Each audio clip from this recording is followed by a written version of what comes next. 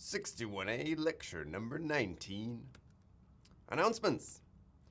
There will be a Gorilla section this Sunday on object-oriented programming and recursive data, which historically have been two of the trickier topics in this course.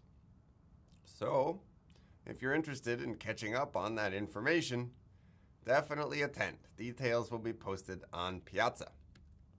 Homework 6 will be posted soon, and it's really small as I can possibly make it, and still cover some of the topics from this course that we've been talking about in lecture.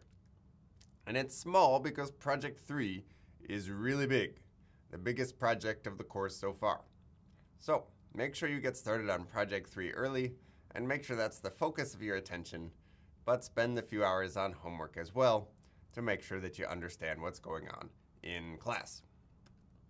Midterm 2 is on Monday the 27th, which is not next Monday, but the Monday after. The emphasis of this exam will be on mutable data, object-oriented programming, recursion, and recursive data. If you have a course conflict with the exam time, you can fill out the conflict form, and we'll do our very best to accommodate you. There will be review sessions on Saturday from 3 to 4:30 and 4:30 to 6 in 2050 VLSB.